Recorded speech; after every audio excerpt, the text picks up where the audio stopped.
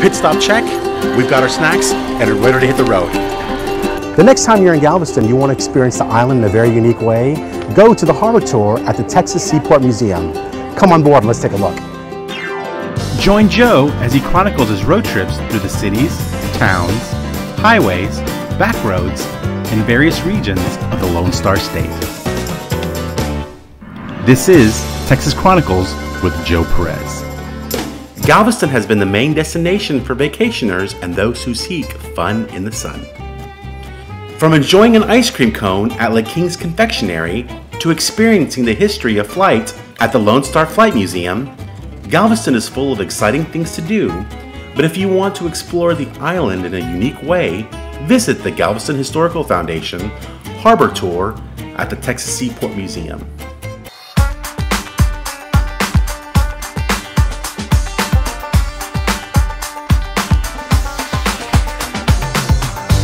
First and foremost, we are a historical site, but really the number one people want to come and see is dolphins.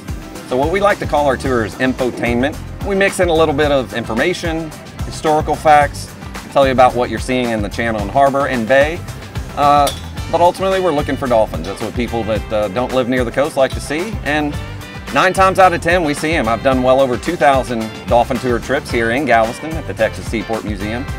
What a great way to discover the island by hopping on board the Seagull II. The Texas Seaport Museum's 50-foot twin-engine motorboat is fast and stable. This vessel was built specifically for harbor sightseeing, excursions, and education.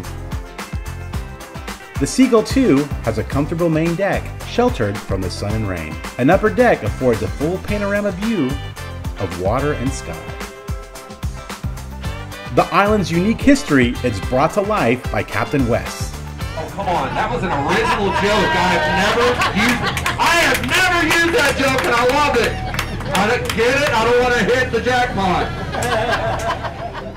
Well, what is unique about the Texas Seaport Museum is the Alyssa, tall ship Alyssa, is the official tall ship of Texas. She has ties to Galveston, and so rather than your typical tourist sites where you can go to the same restaurants, the same locations, you're going to step back into some history in Galveston that has ties to Galveston. She visited here twice, delivering cargo in the late 1800s.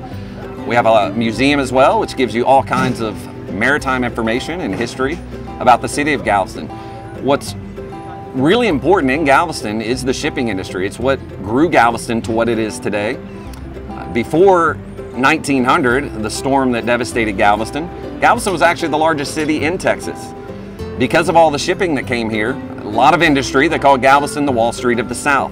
So if you come to the Texas Seaport Museum, go on the tall ship Alyssa, come on the historic harbor tour, you're going to learn a lot about the history and heritage of what made Galveston what it is today. The Strand, which is very popular and a lot of people come down to with shops and restaurant, was actually the waterfront. Harborside Drive, which is on the other side of it now, was added by filled in dredge material and sand. So there was a lot of cotton exchanges, custom houses, a lot of industry and product came through and out of Galveston. A lot of cotton was shipped from Galveston to the East Coast as well as to Europe. So if you want to come and experience some of the real history of Galveston, come to the Texas Seaport Museum and you're going to learn a lot about its maritime history. Purchase tickets at the Texas Seaport Museum gift shop at Pier 22, next to Fisherman's Wharf, or online. So if you come down to the Dolphin Tour in Galveston, there is a very good chance that you will get to see dolphins as well as learn a lot of information and historical facts about the city of Galveston.